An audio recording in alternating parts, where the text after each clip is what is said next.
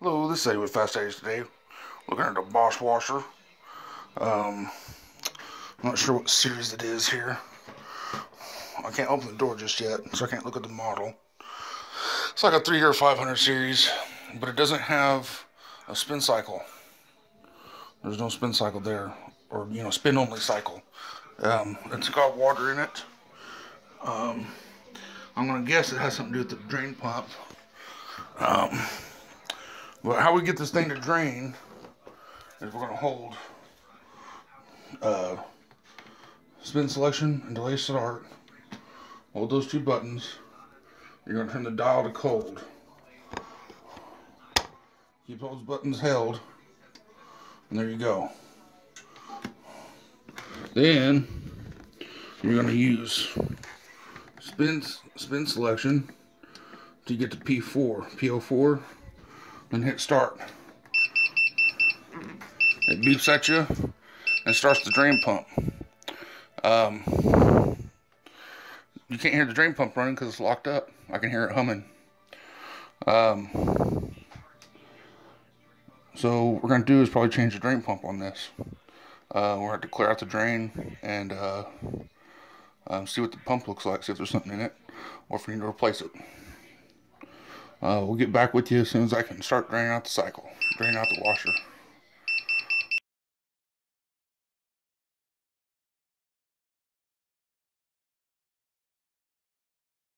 Oh yeah, to stop the cycle, to stop the diagnostic cycle, just switched to off. Okay, we're back. Forgot to say the customer complained that it was F13 and the door wouldn't open. That was the customer complaint on it. Or E13, what it is, Bosch with a Bosch front load. Now here is where you get to see at the front of it, lower right hand corner. Here's the drain clean out for this. What you're going to do is you're going to take something like a paper clip or something like that and stick it in that hole, just like that, push in, and you're going to twist this door just like so. You see that? There you go.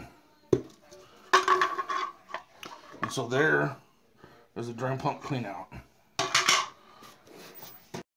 Okay, I figured we'd try something here. See, I got that bag tied over the top there. I just got one handle over the top and wrapped it up back around that opening. We're going to try to see if that can help us from getting water all up inside of it. Figured it was worth a try. Well, let's find out.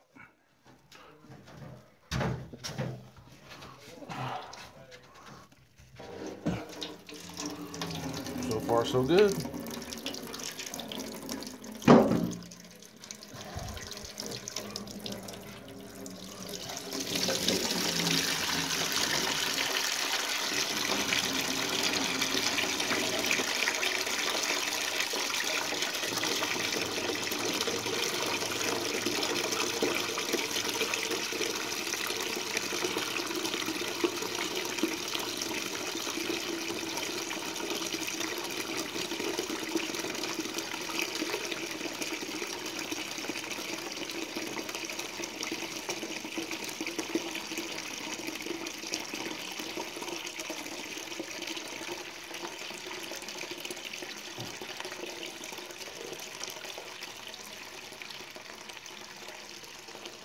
Almost full.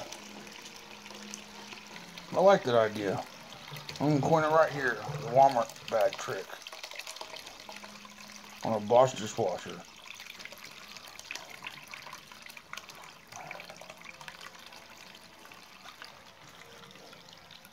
We're going to make it. We're almost there. Let's just go ahead and stop. We're going to make it. We're going to go ahead and make it. I think we'll make it. I think we're good.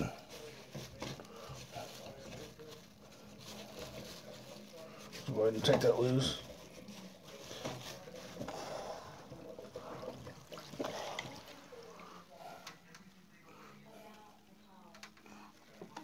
I think it's full of stuff. What do you think?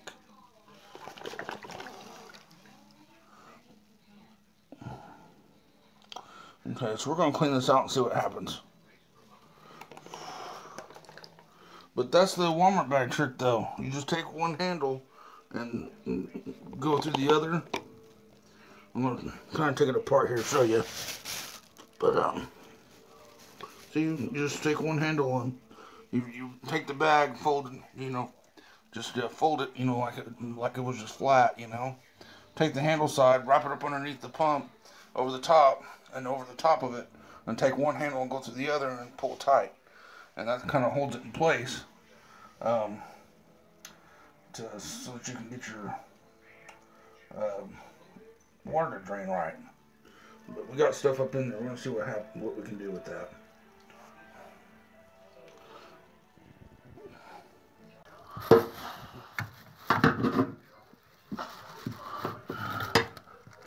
Oh yeah, it's just a sock.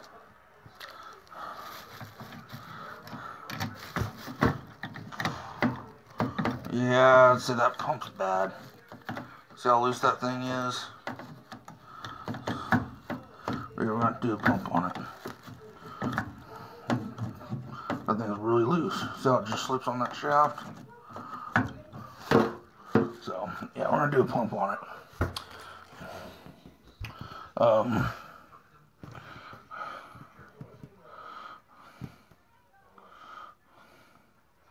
I'll get some of this stuff out of the way here, and we'll start taking it apart. We'll go ahead and get this bag out of the way. Well, I really want to show you guys on camera. Here, let's just take it loose here. So, when you take it loose, we're going to take this one handle off, like so.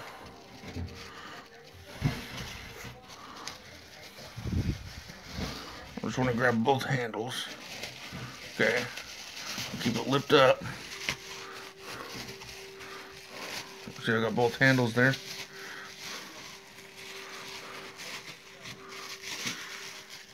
Try to get it up around this thing.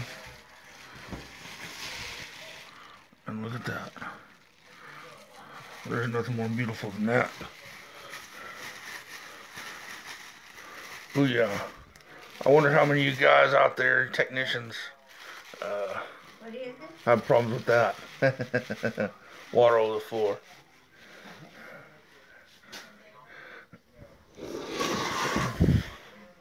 Anyway, move our water out of the way here.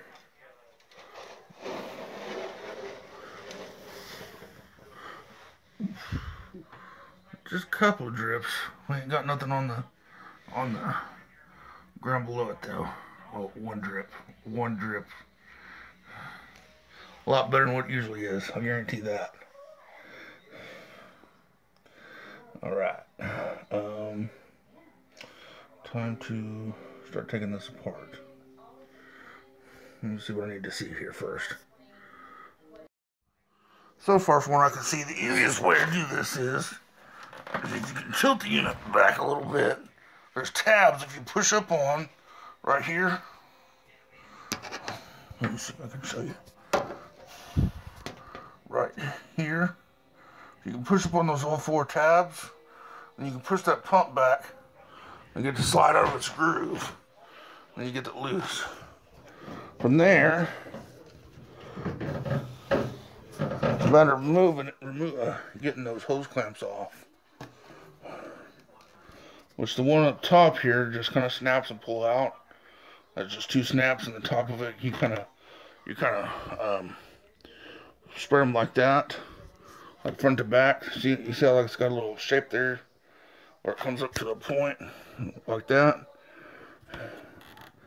It's going to, that piece you'll pull towards you, and there's only one on the back side, so you'll spread those apart, and that hose will come out. And the one on the side here, you just gotta get some clamp pliers. Some of these dudes, it just locks down, and get them on there. We'll go ahead and see if I can do this on the camera.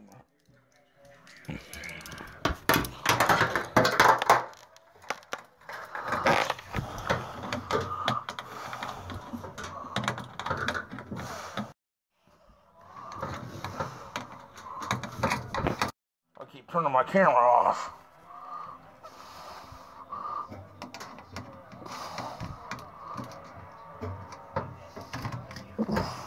But look at there, I did it on camera. So just push it back. Just put the clamp back. Luckily for these, they kind of twist. If you need to twist. So what we're gonna do right now is we can get access to it.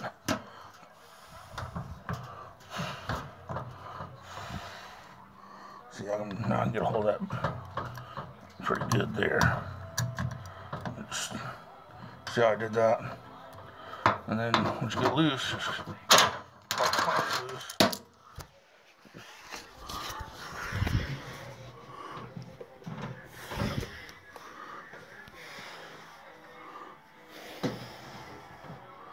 Oh, there it goes. Sometimes rubber just don't wants to stick. So we got that hose loose. Again, we're gonna pop those tabs, front and back. I think we can do it with our hand. We have to get our hand up in there. Just do it. Just Nike it.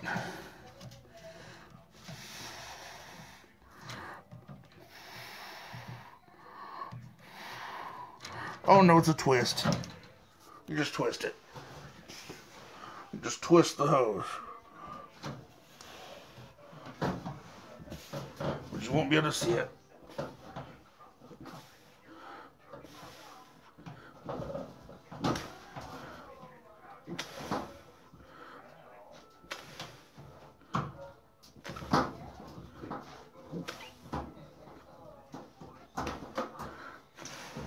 You'll twist it like this.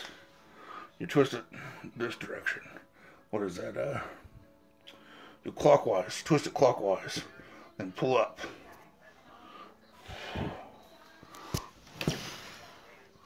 Okay, so we got that hose out, that hose out. Almost loose. Imagine we just have a wire connection, which now I bet we could flip that thing around and get to it upside down.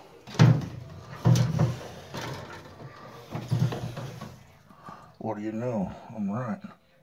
Look at that.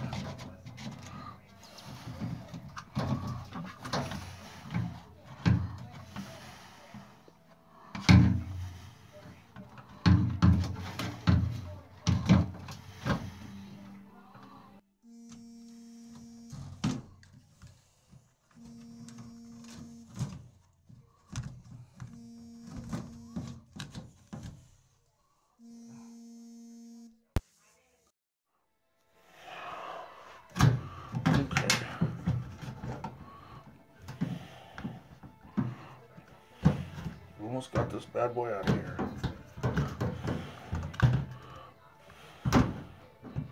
See, just like that.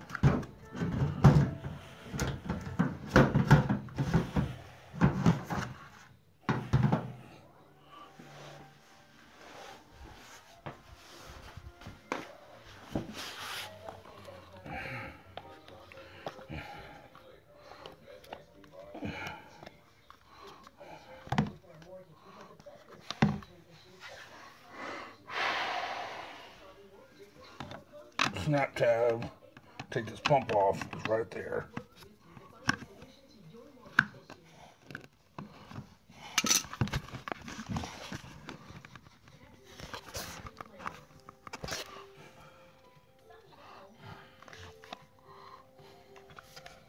And there's one right there.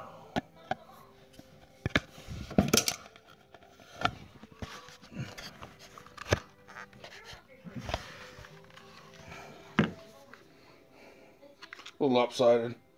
Look at that. That ain't gonna work. Okay, so I'm gonna talk with the customer here. Get back with you guys. Alright, we're back. Went ahead and put the pump back together, cleaned it all out. There's the new pump on the back of it. I'm just going to go ahead and I'm going to slide that thing back in there because I can do that so much quicker without having the camera on. I'll make sure to show you guys when I pop that thing back in place so you guys see that, because I did that with the camera off.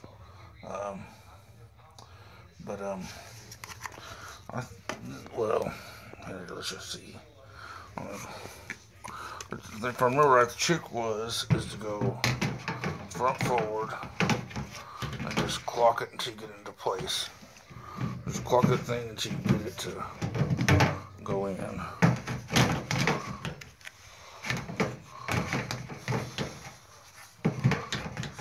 See, it just goes in, and then you just keep twisting it to get it to go the rest of the way.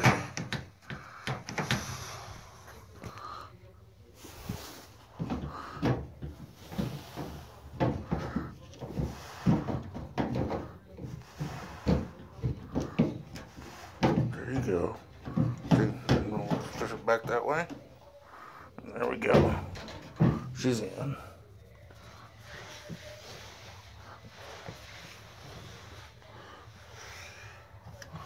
A lot of this stuff is going to be fill anyway.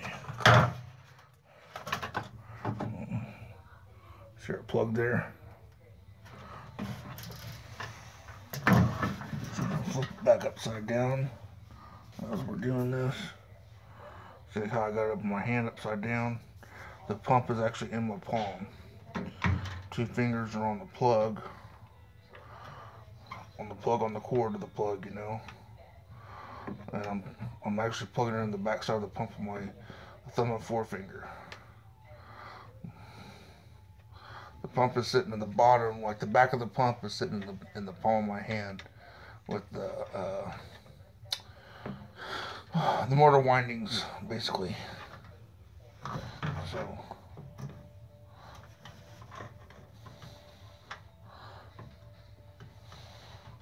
what needs to happen is that plug. See how that needs to sit in here, on there? And then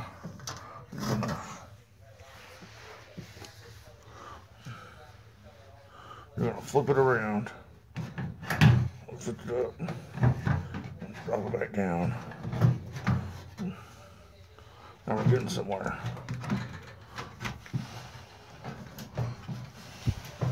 Now you slide it back as far as you can without damaging anything. Grab your hose that goes on the top. You have to use the other hand. And this one I can't feel, but I'm just putting that hose up there in there. Remember, you're gonna push down in there and then turn to the right this time, because before it was oh no, it was clockwise. It was clockwise. And now we're going counterclockwise. Put it back on.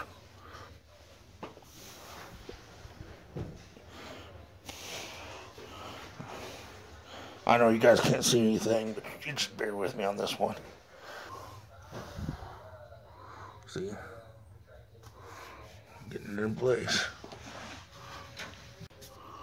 Push to the right, push down, push to the left. See? Now we get this guy. Real easy.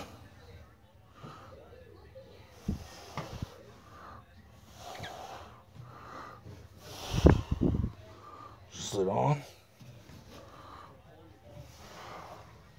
Now there's a little tab on this one over the top of the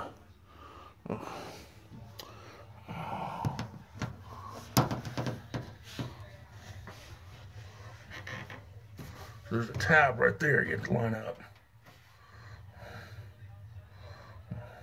Okay. You can feel for it.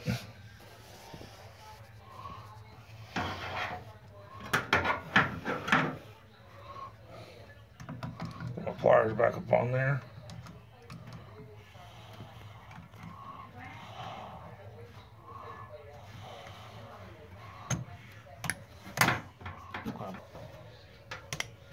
There we go. I keep turning this thing off.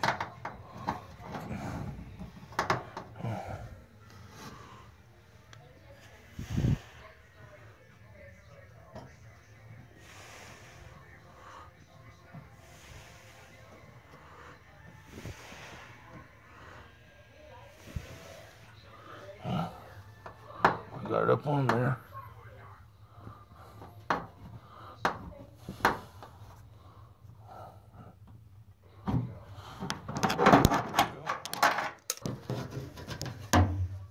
We'll just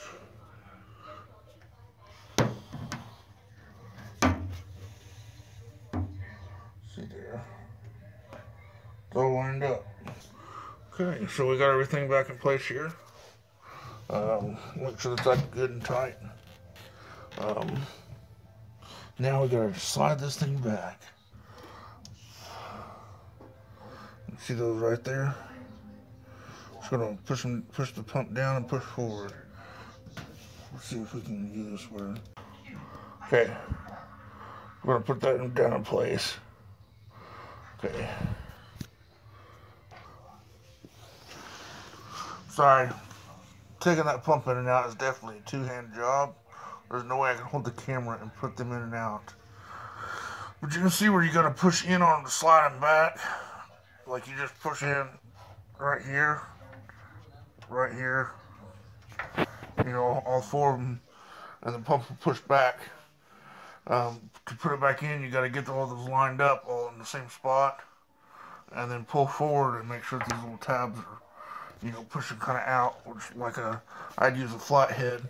That one I could have pushed a little too far, but I would rather hold in place than not. So if you kind of do that, I would say it's okay.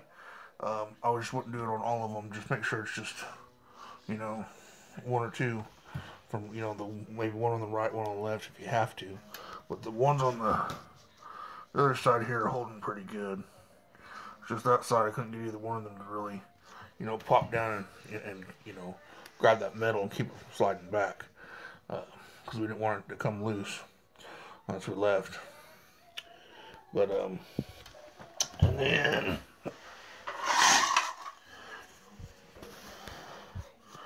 put your panel back on here. See where the tab is. Lines up on that groove.